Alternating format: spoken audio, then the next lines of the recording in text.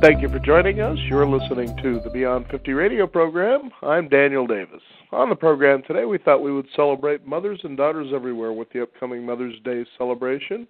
On the program today, I'd like to welcome our guest, Susan Shapiro-Barash. We're going to be talking about her book, You're Grounded Forever. But first, let's go shopping. It's the challenges that mothers face with their daughters and 10 timely solutions that we can go about approaching that. Susan, thank you for joining us here on the Beyond 50 radio program. Oh, thank you for having me on. How are you? Oh, doing well, thank you. You know, a lot of people don't think about this unless they're mothers who happen to have daughters. And it really is a challenge to be able to raise a daughter without creating what we might perceive to be a monster, somebody that just feels entitled to be doted on hand and foot. Tell us about some of the challenges that mothers face when it comes to raising daughters. Well, it's more difficult today than ever before. Our daughters are influenced by so many outside forces that seem stronger and probably more appealing. You know, celebrity culture, and we've got peer pressure. If your daughter's 5 years old, she already knows who the it girl in the class is, who the, popular crowd is. And I think that mothers, with their own set of values and great determination, are just up against too much. Now, tell us about some of the challenges that a mother does face when it comes to a daughter that sort of may seem at times to be out of control, but actually they discover it's a creation on their own. Well, it is a sort of duo. It's a dance. It's a mother-daughter dance. So what you will have is a daughter who is demanding because you've caved into her needs. So if your daughter says, she's 12 and she wants to be out till midnight and it feels very uncomfortable to you, and you say no, and then she keeps on raising her voice and telling you all the other girls do it, then you say yes, and you've handed over your power. Now, it's interesting because when you think about the role of the mother, it's, kind of you're a mother, but you're a mentor at the same time. But as you're saying that in your book that daughters can tend to be unruly, but as you said, you kind of surrender that power because you want to please them. You don't want to be the bad guy. That's kind of a tough situation sometimes. It's really tough, and I think that the other problem today is that mothers worry about being blamed or deemed a bad mother or a mother who's not hip enough or not with the program, and the daughter's keenly aware of that. Mothers judge one another. It's just a sort of endless mothering situation. You start early and, your daughter's 30 years old and you're still mothering her.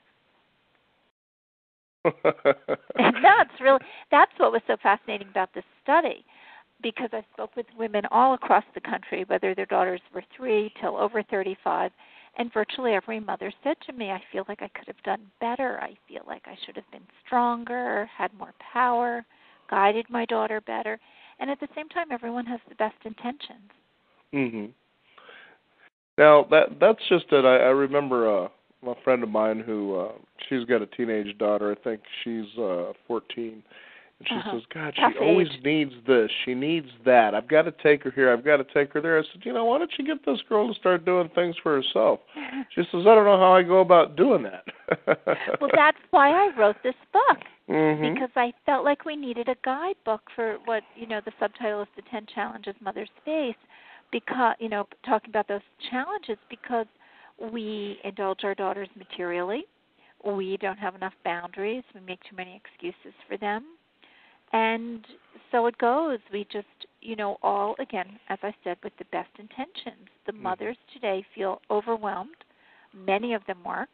If you have, say, 3 daughters, you come home after a long day at work and all 3 daughters are asking for something. Some mothers say they cave in just because they're too exhausted. Well, yeah, fighting with a young girl just isn't easy. No, and it doesn't end. And that's the part that so interested me, is why the mothers feel they have no voice, why they feel that their daughters just drown them out, why they say yes when they mean no. And why they do when they shouldn't. Well, for instance, I don't know if you know, but a few weeks ago, Abercrombie and Fitch, which sells a lot of clothing to young girls and boys, came out with this push-up bikini for 7 to 14-year-old girls. Oh, brother. And, yeah, it's called the Ashley Bikini. And what does a mother do if every young girl, every 9-year-old girl in her daughter's crowd, if you will, gets that bikini, and the mother feels very strongly that this isn't right. She doesn't want her daughter in a push-up bikini at the age of 9 as there's no childhood left. And she looks like a killjoy, and her daughter feels, well, this is the worst, disenfranchised from the other girls because she doesn't have the right bathing suit. Mhm. I know that's the one thing about daughters, or at least girls. You know, it's really important for them to be accepted into their peer group, no matter what it takes. Even And if a lot it's of right, and a lot of mothers bend over backwards and just say yes because they don't want their daughters to feel that they're not in with the group or that they're somehow singled out for not being hip enough. And until we feel strong enough about our own beliefs to say no to our daughters or to say I'm not comfortable with that, then the daughters probably have too much power and the mothers have no authority. Mm-hmm. I know what was interesting in your book is that you talk about how ego-driven mothers, for instance, if they may not have enough self-esteem, they tend to live and allow that to happen through their daughters. Explain why that happens.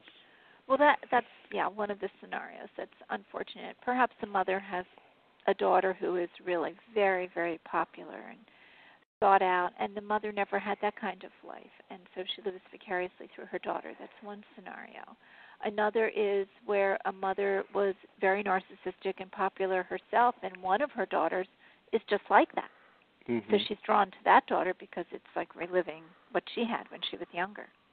Or we just pin our hopes to our daughters. You know, we say, oh, you know, you should be a professional and you should have a great marriage, and all of that is great if you're not pressuring your daughter because you feel that you somehow lost out.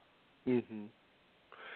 You know, and especially when it comes to relationships, if a mother happens to become a single mother, you know, then there tends to be that situation where mother kind of takes a lot of the blame for why a relationship doesn't work out. And it seems to me that there might even be a feeding frenzy with the daughter saying, you know, you're right, you were wrong.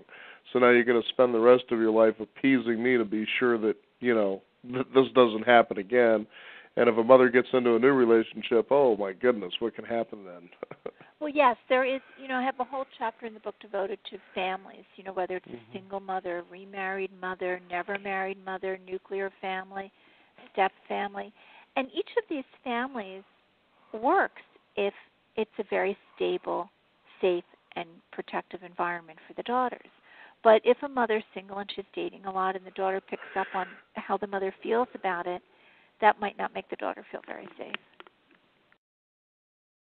Now, do you feel that sometimes that perhaps we can be a little too critical of daughters as far as mothers are concerned? Yes, and I think that's really unfortunate. I think that to be critical, in particular about beauty and weight, can make it very difficult for the daughter. Mm-hmm. I interviewed one mother who told me that her 10-year-old daughter was, you know, already overweight, and that the mother bought her a food scale and was very critical of her diet. That's really a slippery slope. We have to be a lot less intense and not critical of our daughters, more understanding of who they are as individuals. Mm-hmm. You know, I'm kind of curious then, what does it take for a mother to have the wherewithal to raise, I guess, a healthy young woman, to actually have a healthy sense of self, so to speak, without caving in to all of the desires that may be coming to them through outside forces, so to speak? I found that the mothers who were balanced in their own lives and had a very strong set of values, but would also take the time to listen to their daughters. And if the daughter said, but this is so important to me, the mother would pick and choose where she would sort of bend for her daughter and where she simply couldn't. Mm-hmm. And again, where there was a balance through it, then the daughter felt good enough about herself. And of course, you know, if your mother's really unhappy, the daughter absorbs it. The mothers are the first and lasting models for their daughters. So if the mother herself is unhappy, the daughter really picks up on that. If the mother decides to stay married and it's a contentious marriage, then the daughter really wonders if she'll ever be happily in love. So everything the mother does is really scrutinized and absorbed by the daughter. Mhm. That kind of seems to be a rough road. Oh, listen, I mean, growing up female in America is filled with possibility, but also very hard in some ways. I mean, women are still paid 75 cents on the dollar. One woman said to me, she was a lawyer. She said that her daughter saw her work long hours, hit the glass ceiling, never get paid a dollar for a dollar, and that it really had an effect. Her daughter said to her, when I grow up, I don't want to work as hard as you. I don't want to end up divorced and, never getting to be where I should be with all that talent. So yeah, I mean, it's really it's a bit tricky for women still, for females. Yeah, I can see how, especially in America. Yeah, where it should be filled with opportunity. Mm-hmm. When the White House report came out in March, Women's History Month, and they reported, I thought it was up to 78 cents on the dollar, but the report came out that if you're female, you get paid 75 cents on the dollar. And I kept being interviewed, and everyone kept saying to me, how do you explain it? And I said, you can't explain it. It's such a form of bias, but it's terrible for our daughters. It's really terrible for the daughter to know that. It doesn't make her want to run out and do the same thing. Mm-hmm. Sort of feeling the sense that I should just be able to have it handed to me kind of a thing, or is that right, sort or of the why attitude? should I work? Well, it's sort of like the pendulum swings. The boomer mothers, the Gen X mothers have had great careers, and some of the mothers said that their daughters who are in their 20s now don't want to work as hard as the mother. They don't want to end up with that, being stressed and pulled in a million directions. So it's really interesting how these daughters, and what will they raise their daughters as? One mother said that her 25-year-old daughter said to her, I'm going to be much stricter with my daughter than you have been with me. Wow. Right, so here we are trying to please these daughters, doing somersaults for the daughters. Whatever they want, we jump high enough to give it to them. And then our daughters are saying, I don't know, you were too lenient. You spoiled me. I'm not doing that. It's just so fascinating. Makes you wonder why you want to be a mother of a daughter sometimes, doesn't it? Well, the gender identity is very strong. Yeah. All the mothers said, the day my daughter was born, I had my daughter, I had a girl. And that really is compelling. I mean, personally, I have 2 daughters and a son, and I know what it's like to raise daughters. It's really challenging, but, that gender identity, we're all in it together. Mm-hmm. Now, tell me, Susan, so what are the solutions that you can offer for mothers out there? So is it ever too late, I guess? I mean, you're taking a look at a situation. I remember I'm a father of a daughter, and, you can just see the intelligence exuding out of this young child, even at the age of 1.5, 2 years old. You have a daughter that old? What's that? No, not now. She's actually 22. So. Oh, okay. So she's right. So she's close to my daughter's age. There was daughters, there was a point actually that she was, saying, I kind of got kicked out of the house. I'm on my own now, and I was always of the opinion that you raise your children to become independent, to be able to make good decisions for themselves. And sometimes, there are situations that you realize, well, I know this is going to be a little rough, but you're just going to have to bite the bullet and take a shot.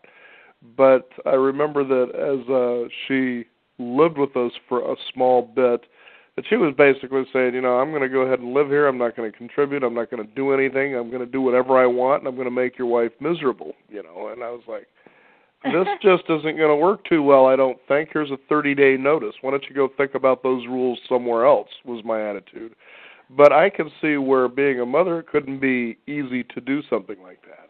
Well, first of all, mothers feel very beholden to their daughters.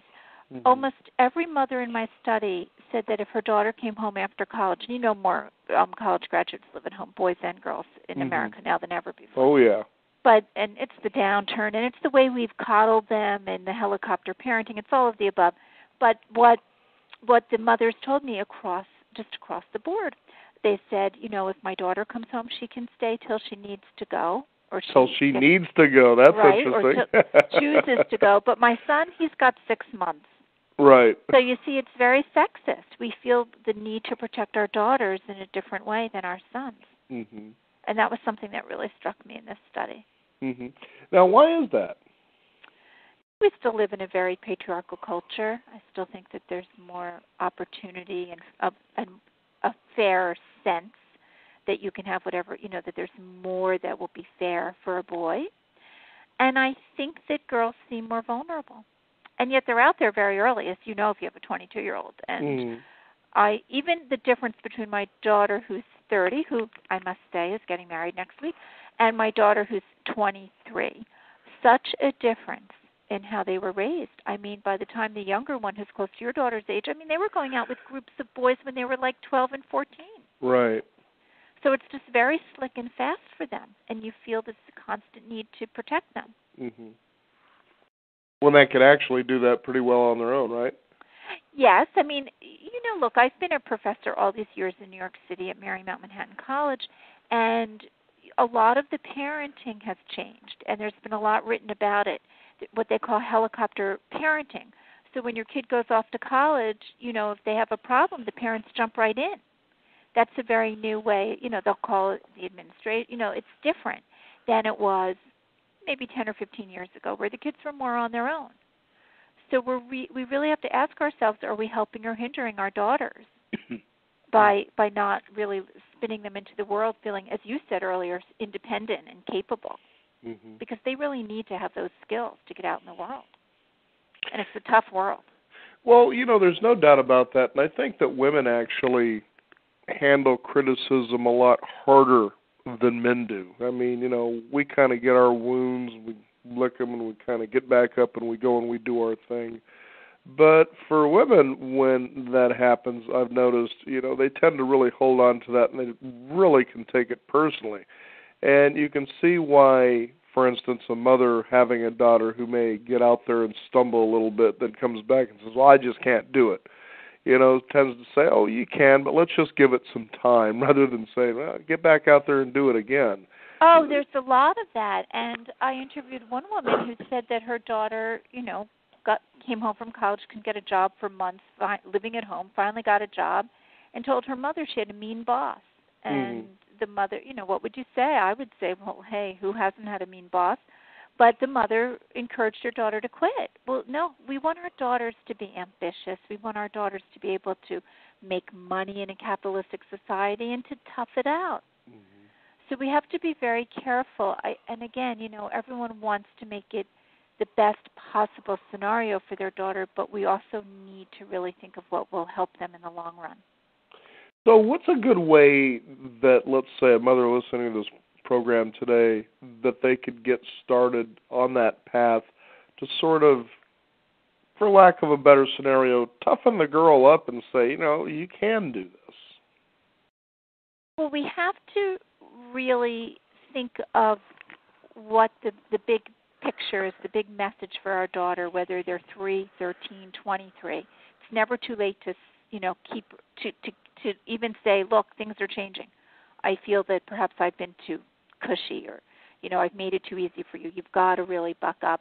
But also your values. What are your values? What modeling do you give to your daughter? And to really keep communicating. And to me, the most important pieces of it are that you're not materialistic, but, of course, as I said, we live in a capitalistic society, but that, you're not shopping like to drown the pain. You're not shopping and spending more money than you make, that whatever you do with your daughter is healthy, that you're not telling her she needs to lose 10 pounds and pressuring her. You're not emphasizing beauty. You're not competing with your daughter. There's none of that, who looks best in these jeans. I mean, we really have to be the mother figure. We're an authority figure. We're not our daughter's best friend. Right. Yeah, I completely agree with that. It's interesting that, that you want, that what you seems that you should do is to give your kids the love that they need, to give them the attention that they deserve, but at the same time to be you, to yes. show those vulnerabilities that you have as well as the strengths, and be comfortable about both of those things. Do you think it gets a little bit easier then?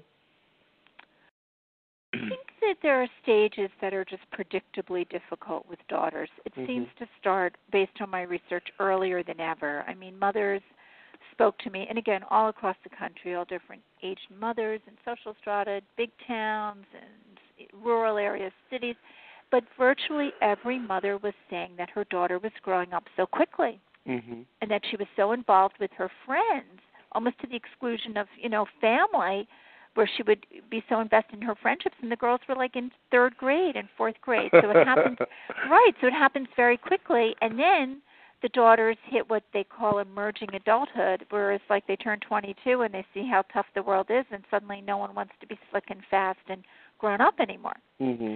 So you struggle with all these issues, curfew, boys, the way they dress, all these issues from like 12 till about 18.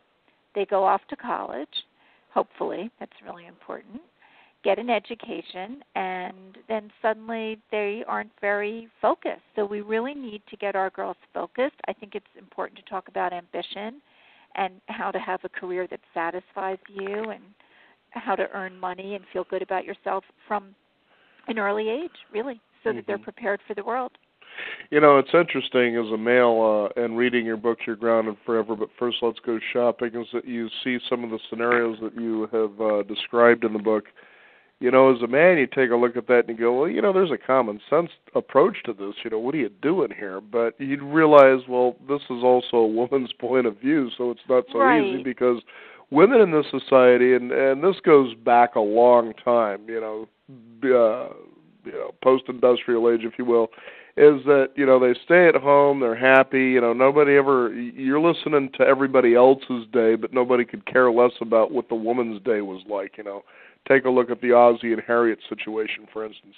But over the years, that really, in fact, even before then, had really changed where women actually had a voice. It was a matter of getting it out and showing that, you know, this is just another person that feels, has a hard day, has a good day, whatever the case is, just like anybody else does, to be heard. But it seems that there was a lot of conditioning that kind of conditioned us to believe that that needs to be suppressed and that they're always going to be happy and pleasing everyone. And that's an impossible place for anybody to be, regardless if you're a male or a female. Right. I think that the way that women 50 years ago, 60 years ago were expected to behave, if you will, was pretty limiting. And that's why Betty Friedan wrote The Feminine Mystique and described these women as suffering from the quote-unquote, the problem that has no name. And that was this incredible boredom and sense that there was nothing really for them except to cook dinners and drive your children in station wagons. So when life changed and the world opened up for women through the workplace, it offered tremendous opportunity, and we want our daughters to have those opportunities. But like I said, it's complicated too, because every study shows that even if you make more money than your spouse, than your husband, that when you come home, that second shift is still yours, where you do everything for your child, even though you've worked as long a day as your husband. So there's a lot of sexist stuff still going on. And then there's a whole backlash to the future, which I would call sort of like a daughter who's your daughter's age, who says, wait a second, I don't need to work that hard. Let me marry a guy who has a great career. Let me have a much more glamorous life, right? Right. And my message in this book is no. Husbands come, they go, they die. You know, you've got to be self-sufficient. And if, you know, raise your daughter, of course, to fit in every way. And, you know, there's so much emphasis on beauty and weight and all the glittering prizes, the right boyfriend who becomes the right husband. But ultimately, you want your daughters to have tremendous self-esteem, and you want them to be really capable. Well, there's no doubt about that. I mean, my mother raised 3 of us, and that's 3 boys. And, you know, she came home after a long day and would say, I'm going to teach you how to cook. You know, this is the way it works. She got like to a point that actually where she says, now I want you cooking dinner, and I want you to go ahead and make out a menu for the week, and I'm going to be sure to go and buy the groceries, but that's your job. And she told me years later, she says, the reason that I taught you to do a lot of these things, you know, which is cooking, cleaning, ironing, you name it. Wow, pretty liberated mother, pretty cool. Oh, yeah, very much. Very cool. What was interesting, she says, I wanted you to know how to do these things, and this is what she said, so you wouldn't have to marry somebody to do them for you.